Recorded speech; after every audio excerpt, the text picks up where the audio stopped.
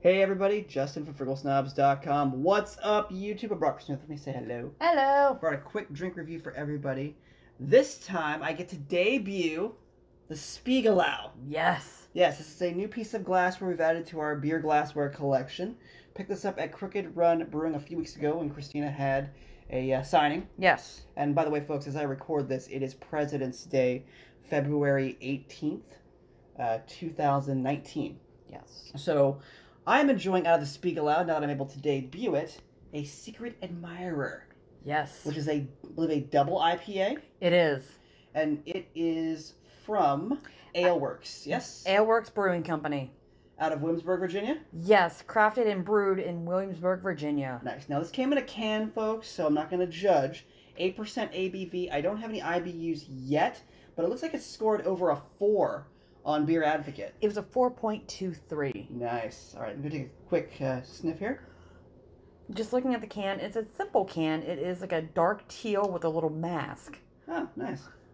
By the way, you definitely smell citrus hints in this, by the way. I'm thinking pineapple.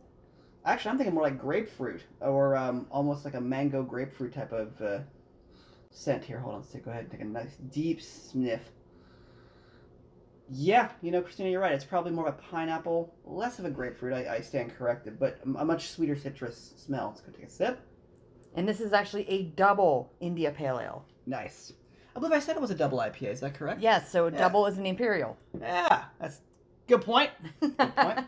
Okay, I took a sip here, folks. It's pretty good, actually. You definitely taste hints of citrus, a little bit of bitter in the foretaste, not so much in the aftertaste. A little sweet. It's not bad.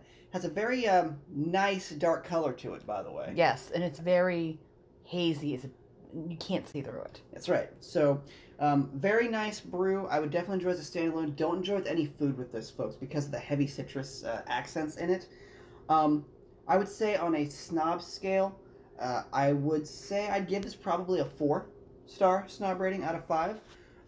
It's not the best IPA or Imperial IPA I've had, but it's pretty decent for a craft brew from a can, that is. So, again, this is the Alewerks Secret Admirer Double IPA.